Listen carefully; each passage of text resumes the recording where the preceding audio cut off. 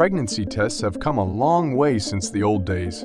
Today, we can buy a pregnancy test at the drugstore and get results in minutes. But back in the day, pregnancy tests were much more primitive.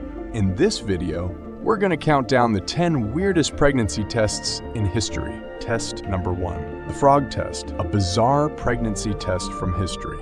Imagine a world where pregnancy tests involved frogs. That's right, frogs. In the old days, one of the most popular pregnancy tests was the frog test. To perform this test, a woman would urinate on a frog. If the frog died, she was pregnant. If the frog lived, she was not pregnant. There is no scientific basis for the frog test, and it is likely that the frogs died from other factors, such as dehydration or poisoning. But that didn't stop people from believing in it. In fact, the frog test was so popular that it was even mentioned in medical textbooks from the 1800s. So, how did it work? Well, it didn't, but that's not to say that people didn't believe in it. In fact, there are even stories of women who claim to have gotten accurate results from the frog test. Test number 2, the wheat and barley test. Have you ever wondered how people used to know if they were pregnant before there were home pregnancy tests? Well, one of the most common methods was the wheat and barley pregnancy test. To perform this test, a woman would plant wheat and barley seeds in separate pots and then urinate on them. If the wheat seeds sprouted faster than the barley seeds, she was believed to be pregnant. If the barley seeds sprouted faster, she was believed not to be pregnant. There is no scientific basis for the wheat and barley pregnancy test.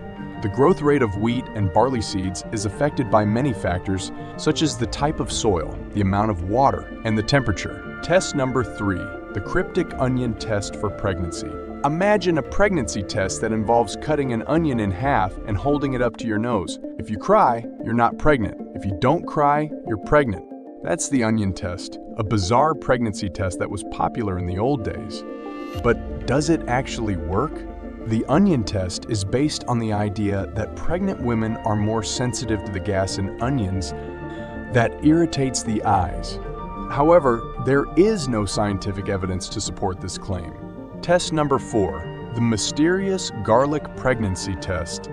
Imagine a time when women turned to garlic for clues about their pregnancy.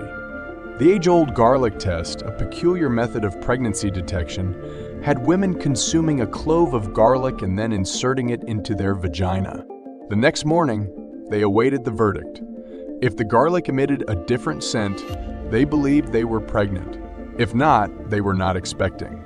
But is there any truth to this peculiar test? The reality is far from what folklore suggests.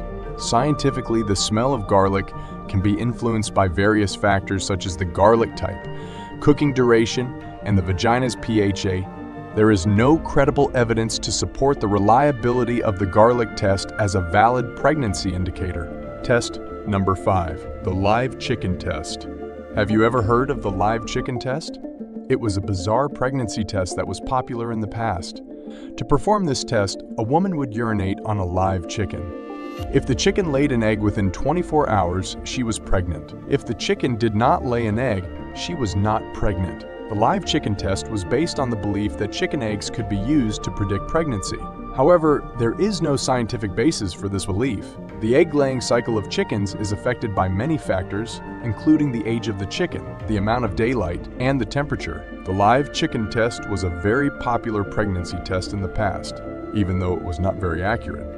In fact, it was so popular that there were even businesses that specialized in performing the test. Test number 6, a dangerous pregnancy test from the past. Imagine drinking a mixture of quicksilver and wine to find out if you're pregnant. But that's exactly what women did during the quicksilver test, a dangerous pregnancy test that was popular in the past. The quicksilver test was based on the belief that quicksilver, a toxic metal, would cause vomiting in a pregnant woman. To perform the test, a woman would drink a mixture of quicksilver and wine. If she vomited, she was not pregnant. If she did not vomit, she was pregnant. The quicksilver test was very dangerous. Quicksilver is a toxic metal that can cause a variety of health problems, including poisoning death. Many women who drank quicksilver during the test suffered from poisoning, and some even died. Test number 7, the urine test. The first reliable pregnancy test Did you know that the first urine pregnancy test was developed in the early 1900s? That's right, urine pregnancy tests have come a long way since then, but they are still one of the most reliable and convenient ways to test for pregnancy. Urine pregnancy tests work by detecting the presence of human chorionic gonadotropin, HCG, a hormone that is produced by the placenta during pregnancy. When a woman is pregnant, HCG levels in her urine begin to rise within a few days of conception. The first urine pregnancy tests were very different from the ones we use today. They were much more complicated and expensive, and they could only be performed in a doctor's office or laboratory. In the 1970s, home pregnancy tests became widely available. Test number 8, Weird and Wonderful Wine Test. Have you ever wondered how people in the Renaissance determined if they were pregnant? Well, one way was to use the wine test. This test was simple but effective. You would mix your urine with wine and see if it turned cloudy. If it did, this was a sign that you were pregnant. If it stayed clear, you were not pregnant. The wine test may seem strange to us today, but it was actually quite reliable for its time. This is because the hormones that are produced during pregnancy can cause changes in the acidity of urine. When urine is mixed with wine, the acidity of the urine can cause the wine to turn cloudy. How did the wine test work? Well, it's thought that the hormones produced during pregnancy cause the urine to become more acidic. Test number 9. A medieval pregnancy test that was so weird. Imagine a pregnancy test so strange, it involved dipping a piece of cane in your urine. If the cane turned black, it was a sign that you were pregnant. But if it stayed white, you were not. This is the cane test, a pregnancy test that was used in medieval Europe. It's one of the weirdest pregnancy tests in history, but it was actually used by people who were desperate to know if they were pregnant. The cane test worked because of a chemical reaction between the urine and the cane. If the woman was pregnant, her urine would contain high levels of a hormone called human chorionic gonadotropin, HCG. Test number 10. Gruesome sheep liver test. Have you ever wondered how people in ancient times found out if they were pregnant? Well, one method was the sheep liver test.